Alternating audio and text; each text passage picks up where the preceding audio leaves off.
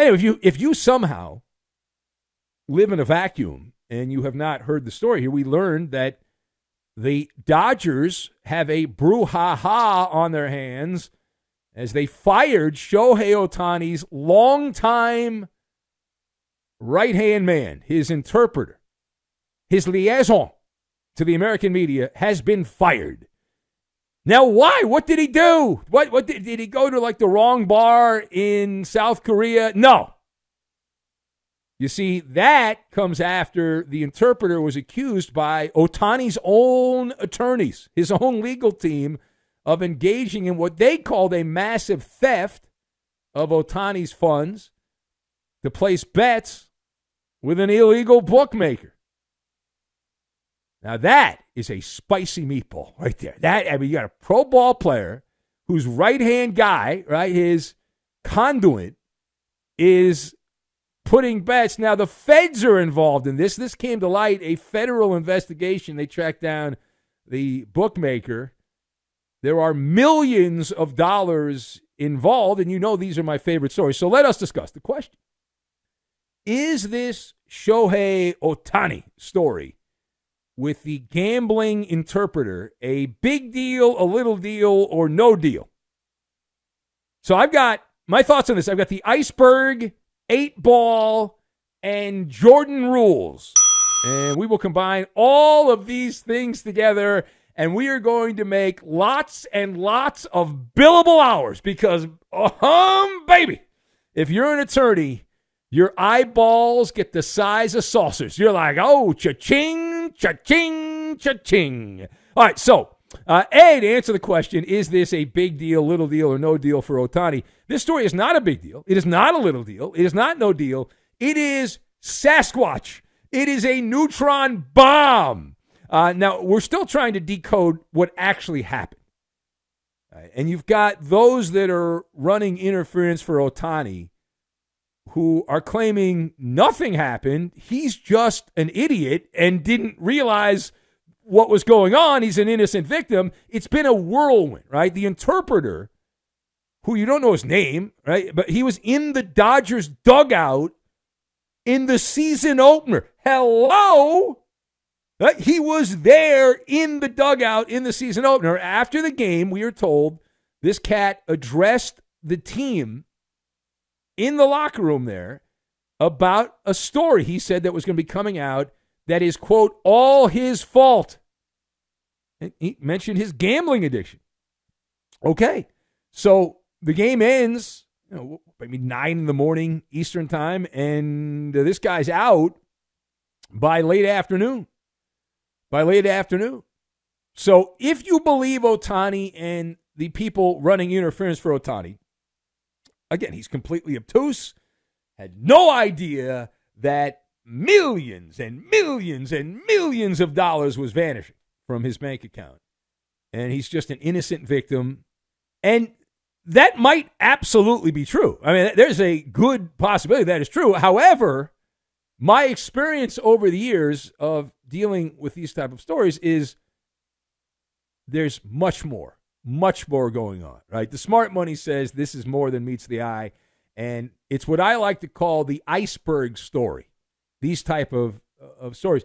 The iceberg story, if you don't know what that is, and maybe you don't, that's where we're getting about 10%. It's like an iceberg, right? You see an iceberg, it's 10% of it's above the water. Just ask the people that were on the Titanic.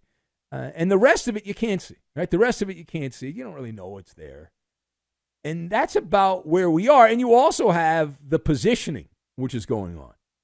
And everyone's trying to position themselves in the story. Now, page 2 here, what happens next in this Ohtani drama-o-rama?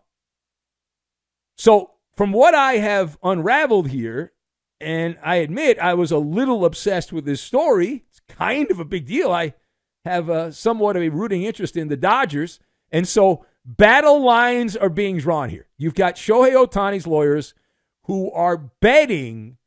You see what I did there? They're betting that a coordinated offensive attack is their best defense against the scandal onslaught.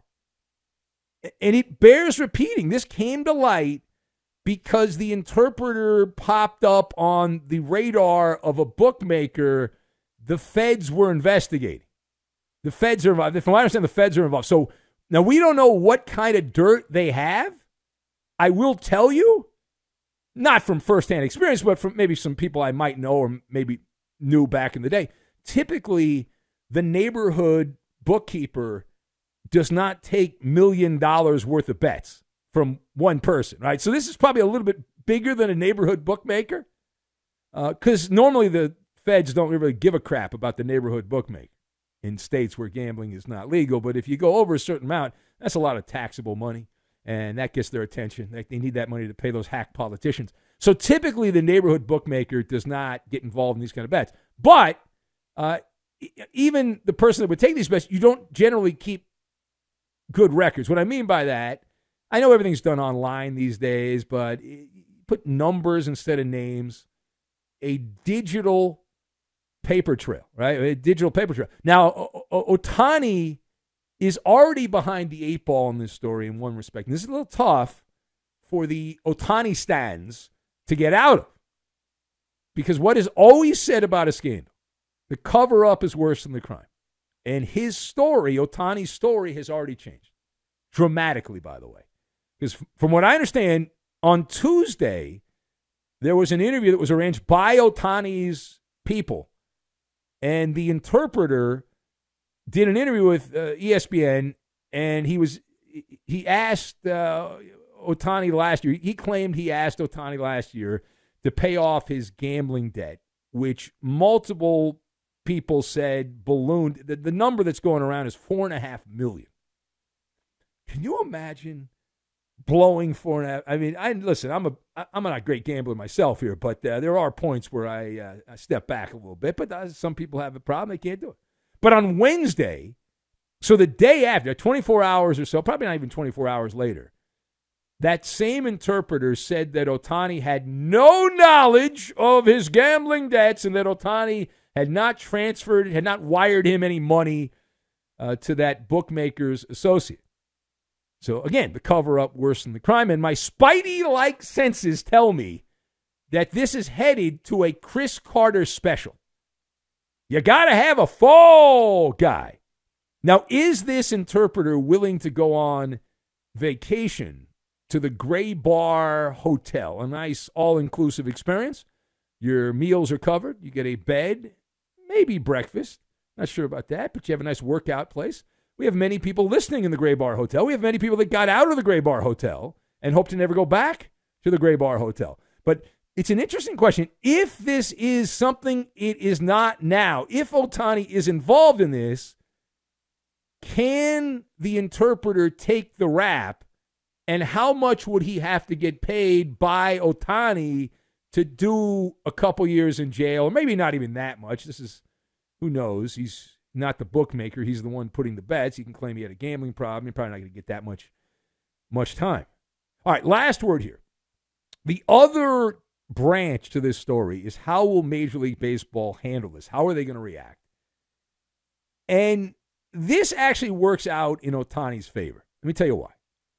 I have learned over the years behind these microphones that Major League Baseball is run by stumbling, bumbling morons. The investigative arm of Major League Baseball is the early Hollywood Keystone Cops. And never forget, I don't care how much time goes by, never forget, these dum-dums investigated the Astros. There were teams calling up Major League Baseball saying, hey, these guys are cheating. All right, they're the cheating a-holes. So baseball opened an investigation. They opened and they searched around. They looked at everything. They said, you know what? There's no cheating going on here. Everything's kosher. It's all good. Stop with your little complaints. That Houston baseball team, they're not cheaters. Well, it took a whistleblower with giant cojones to expose the depths of despair in that cheating scumbag franchise, the a-holes, in the Lone Star State. So, again, it goes back to Ohtani. Ohtani is the face of baseball. He is the international man of mystery. He's the biggest thing ever. Every baseball hack writer told us that. Biggest thing ever. Biggest thing ever.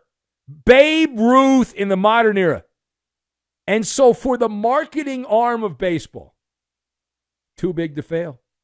He is so deeply ingrained in baseball's business dealings that it would be a failure so disastrous for the economy of baseball.